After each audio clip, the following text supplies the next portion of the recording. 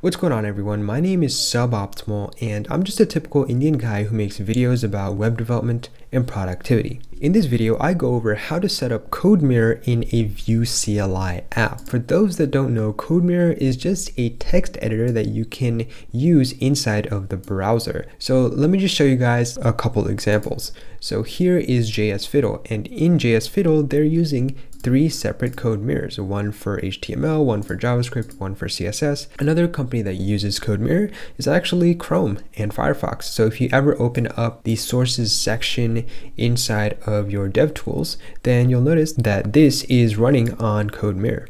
Another company that uses CodeMirror is AlgoExpert, which is a platform that allows you to just practice lead code style questions for interviews. And another company that uses CodeMirror is Obsidian, which is a very popular Markdown app that's been on the come up lately. Basically, what I'm trying to say is CodeMirror is powering a lot of cool technologies that people use on a daily basis. So it'd be really cool to understand how it works. So today I'm going to get you guys started with CodeMirror inside of Vue.js, and we're going to build this sample app here where you got a CodeMirror editor with the line numbers, and you can toggle between different modes. And before we get started, I'm just going to ask for one small favor from you guys, and that is to leave a like for the YouTube algorithm. It takes me quite a bit of time to plan and edit these videos, so a small like just goes a long way in helping me and the channel out. Awesome. With that out of the way, let's get started. So the first thing we want to do is just create and set up our Vue CLI project. So you can run that by saying Vue create and then specifying a project name. Here I'm just going to call it CodeMirror example. And again, Vue is going to ask you to select some features for the project, and I'm just going to select the default ones: Vue 3, error prevention only with ESLint, etc., etc. You know, you can pick whichever settings you're most comfortable with. So I'll see you guys once this is done installing. Vue just finished creating the project, so let's just cd into CodeMirror example, and then let's run the npm run serve command, which is just going to display the project for us. And I can go to localhost 8080, refresh the page, and we should see our basic Vue app. Now let's actually get started with CodeMirror. And we can do that pretty simply by just running npm install CodeMirror. So now that we've installed CodeMirror, the next thing to do is to import it into our project. So we can do that simply by running import star as CodeMirror from CodeMirror. And another thing we have to do is import the styles for CodeMirror, and we can import the styles pretty simply by going to CodeMirror lib CodeMirror.css. We imported it, and now we want to display it on our template. And let me just remove these two things because they're pretty much irrelevant for the project now. So let me save that. And to display CodeMirror on our screen, we first have to create a text area, because CodeMirror binds itself to a text area on the template. And what we can do is pass in a V model, and this V model is just going to track data inside of our script tag. So the data we want to track is content. And let's also pass in an ID, because you're going to see shortly how we use the ID. So right now we got a text area, and let's just create that data bind. So I'm going to create that content tag, and for now let's just say let a equals 0. So if we save this, right, without CodeMirror, let's just see what it looks like so you guys can see the power of CodeMirror once we hook it up to our project. So right now, if I refresh the page, I should just hide these imports for now. You can see we got our text area, but it looks really weird. It looks really bland, if you ask me. And so that's where CodeMirror comes in, is it allows you to convert this text area into something that looks a lot more like this. So let's bind CodeMirror to that text area. So I'm going to import these two again. And right now what we're going to say is when we mount, so when everything in the template has been mounted, we want to bind the CodeMirror to this text area.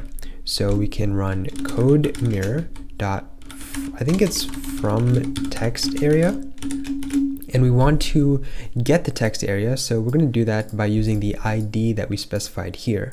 So we can say document.get element by ID and pass in editor. And afterwards, it's going to take in a few parameters. So you could leave it empty, but I'm just going to add a simple one right here called line numbers, which, you know, is pretty self-explanatory. And if we refresh the page, you'll see here that we got line numbers and we got our CodeMirror to display the code. But right now it looks really weird.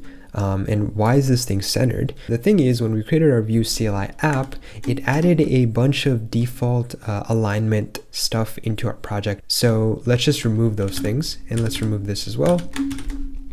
And so now, you know, you got a thing that looks a lot more reasonable. You got a code editor inside of the browser. So now what we want to do is be able to customize this code editor so that it looks a lot better. Now let's take a look at how we can style this and make it look a little bit nicer. First, let's add a theme. Let's add the Dracula theme to this CodeMirror. How are we going to do that? So all we got to do is import the theme from the CodeMirror node modules library. And there's a ton of themes you can actually look into here. And the easiest way to look at what themes are available is to go to the CodeMirror directory inside of your project, which is right over here, and then go to the theme section and just, you know, look at all of these CSS files. You got all these themes available for you, but the one that I want to use right now is just going to be Dracula.css.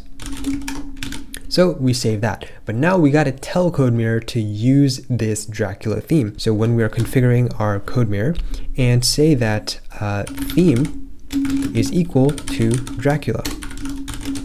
And so if we save that, we should get our CodeMirror to look like the Dracula theme. There you have it. We have our CodeMirror and it looks like the Dracula theme. So now let's see how we can style this code, right? This is basically JavaScript code, but it looks kind of plain. So how can we add some sort of syntax highlighting to get this to work? Well, it's pretty straightforward. Again, CodeMirror makes it really easy to do this. First, what we're gonna do is import the JavaScript theme. Mode, sorry, I meant to say mode. Go to the mode section and then import JavaScript.js, I think. All we do is pass in the mode. Here we can write JavaScript. And if we save that, basically CodeMirror is going to handle everything for us. And there you have it. So if I start typing more JavaScript, right, const h equals 10, let s equals hello, you know, you could do a ton of JavaScript. Now, obviously, you won't be able to run this JavaScript because this is just a display, right? It's just displaying the code for you. Now we can also import the Markdown theme, right? So let me import Markdown, and this time it's going to be called GFM, I think. Hold on, what's going on here? GF, yeah. So GFM basically stands for GitHub font markdown, GitHub flavored markdown or something like that. GFM, and now we're going to be converting this thing into Markdown. And as you guys see right here, right, this is Markdown, and if I do maybe like an italic, right, it's going to display it in an italic. I can also make it a header, etc., etc. So now we have Markdown imported, we have JavaScript imported. The last thing we want to do is to be able to toggle between the two inside of our project. First, let's create a button inside of our project called toggle that we can click, and when we click that button, we can toggle between the separate modes. So I'm going to go into the template section here and create a button, and on click, so at click, I'm going to toggle between the two modes. So I'm going to say toggle CodeMirror mode. And inside of this button, let's just call it toggle. So let me just show you guys what this looks like, right? You know, you can click this button. Right now nothing's happening, so let's actually add the functionality to switch between them. I'm going to go to the Vue script tag and add a method. 1 second. And inside of here, this is the important thing, and what this code is doing is first it's getting the mode of the code mirror. If that mode is JavaScript, it's going to set the mode to GitHub flavored markdown. Otherwise, it's going to set the mode to JavaScript. Right now, we are mounting the CodeMirror into our project, but there's no way to reference it, reference CodeMirror outside of this scope. So let's just say this.cm equals CodeMirror. So we do this, and then we say this.cm.get option of the mode. And so yeah, this is a pretty straightforward way to change the option between GitHub flavored markdown and JavaScript. So let me just save this. It looks like I made a mistake. I think it's supposed to be methods here instead of method. So if I save this now, it should work. Let me refresh the page, and as you can see, I can toggle between markdown mode and JavaScript. So if I just write some more code, right here, let me just go to youtube.com. Because we're in JavaScript mode, it can't really tell that this is supposed to be a link, but if we toggle it, yep, there you go, you get that markdown underline. So yeah, that's going to be it for today's video. Hopefully you guys learned a thing or two about CodeMirror and how to configure it, what it is, how it works, which companies use it, things like that. Now obviously I didn't go fully in depth into CodeMirror. You can do a lot of really cool stuff. You can even configure things like Vim or Emacs key bindings into the CodeMirror, so you can like go up and down with JK, things like that. So definitely, you know, read the documentation if you want to take this a step further. And that being said, if you guys enjoyed the video, then hit the like button and consider subscribing for more suboptimal content just like this. Thanks for watching, and I'll catch you guys next time.